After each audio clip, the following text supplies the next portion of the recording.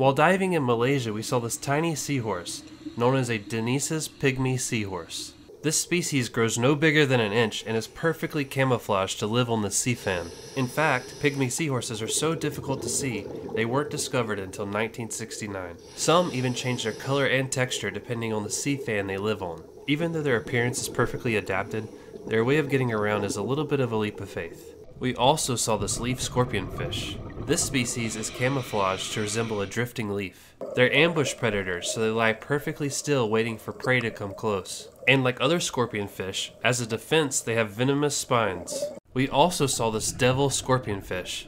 It's kind of rare to see them on the move like this. This species is camouflaged to look like a stone, and when they're not moving, they're easy to miss. Nudibranch use their colors to stand out. It's believed this is a warning to predators of their possible toxic traits.